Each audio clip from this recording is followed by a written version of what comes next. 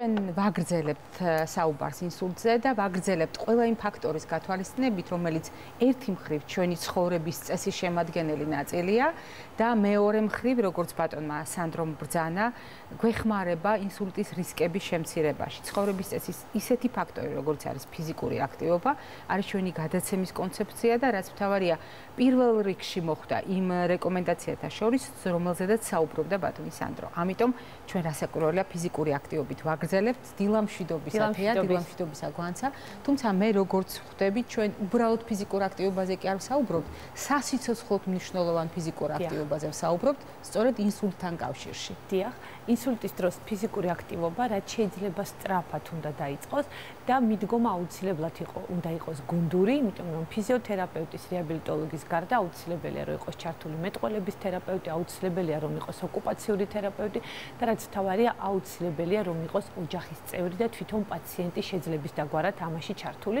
იმიტომ რომ ყველაფერი რაც ინსულტის მკურნალობაში ხდება პაციენტის ირგვლივ და ამიტომ მნიშვნელოვანია რომ მას გაცნობიერებული ქონდეს ისევე როგორც მის თავდგმურებს.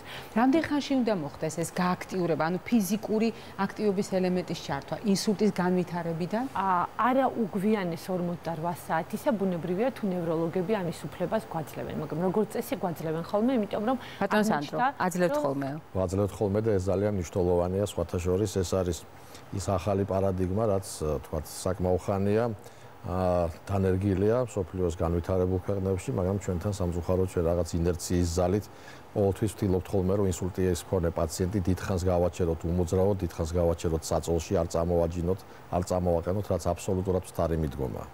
აი ამ რისკების გათვალისწინებით თქვენ როგორ იქცევით ხოლმე? რაც შეიძლება სწრაფად წესით სტაციონარში და აუცილებლად თავდგმურის ჩართულობით, იმიტომ რომ პირველ ეტაპზე პაციენტს თვითონ შეიძლება გაუჭირდეს ვარჯიშის გაკეთება და გაცნობიერება იმ საფრთხეების, რომელიც მას ემუქრება, მაგრამ აუცილებლად ოჯახის წევრებმა ამის შესახებ უნდა იცოდნენ. ძალიან მნიშვნელოვანი ფრაზა ბრძანა ჩვენმა სტუმარმა, უმოძრაობა არის ყველაზე საშიში, რაც შეიძლება რომ ინსულტმა გამოიწვიოს.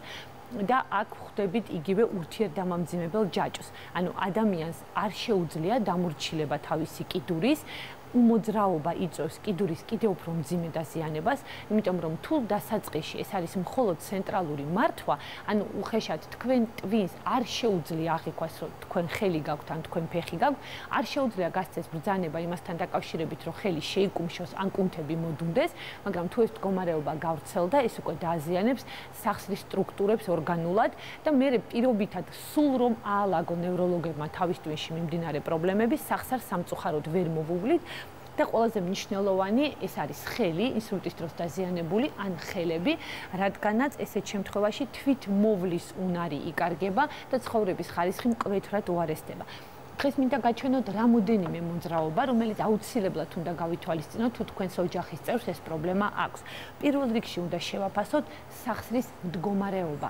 ძალიან ხშირად ინსულტის შემდეგ, ვინაიდან კუნთები დუნდება და ხელი მოგეხსენებათ საკმაოდ მძიმეა, ამის გამო ხელი სახსრიდან ცურდება და ამის სადიაგნოსტიკოდ საკმარისია ნახეთ ლავიცსა და მხრის ძვალს შორის ჩააცუროთ ხელი და აღმოაჩენთ, რომ იქ არის სრულიად არასაჭირო სივრცე, რომელიც მიუთითებს იმაზე, რომ სახსრის კაფსულა, ანუ ჩანთა, რომელშიც სასახსრე ძვლებია მოთავსებული, არის გადაჭიმული და არის ტკივილის მიზეზი.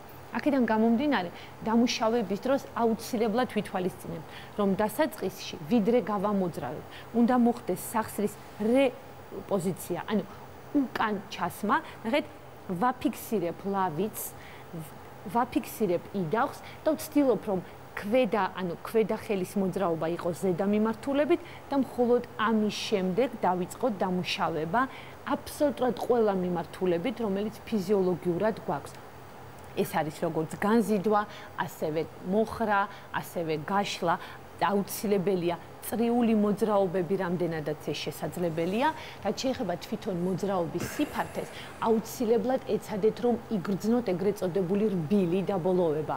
ანუ არავითარ შემთხვევაში არ ეჭიდავოთ სახსარს და არ ეცადოთ, რომ აგრესიულად გააკეთოთ რაიმე, იმიტომ რომ ეს შეიძლება გახდეს სახსრების დაზიანების მიზეზი, ეს შეიძლება გახდეს ძვლის დაზიანების მიზეზიც კი თუ ასაკოვანია პაციენტი.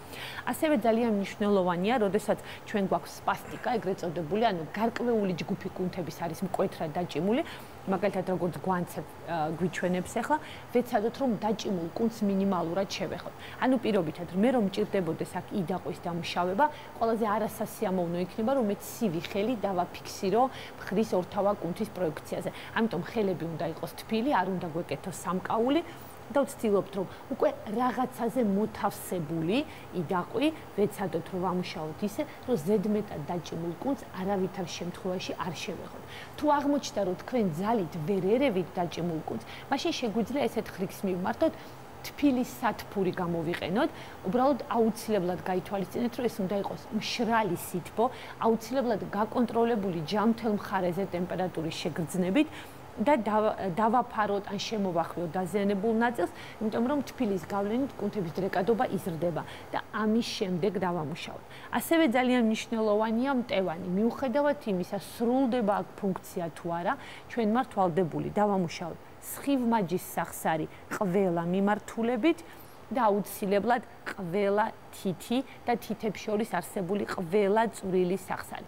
ეს არის ძალიან მნიშვნელოვანი იმისთვის, რომ ავირიდოთ შეშუპება, სახსრების რღვევა და შემდგომში პაციენტს ჰქონდეს შანსი, რომ აღიდგინოს მოძრაობა.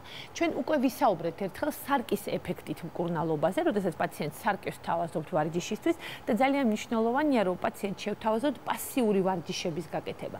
ანუ ჯამთელი ხელის თანხლებით მან შეძლოს, რომ მოძრაობაში თავის ტვინი იყოს ჩართული, იმიტომ რომ არსებობს ეგრეთ წოდებული ჯვარედინი ვარჯიშის პრინციპი, როდესაც ჯამთელი მხარე ეხმარება დაზიანებულს. ამიტომ დაიწყეთ რეაბილიტაცია, რაც შეიძლება უფრო სწრაფად და ის იქნება ბევრად უფრო ეფექტური.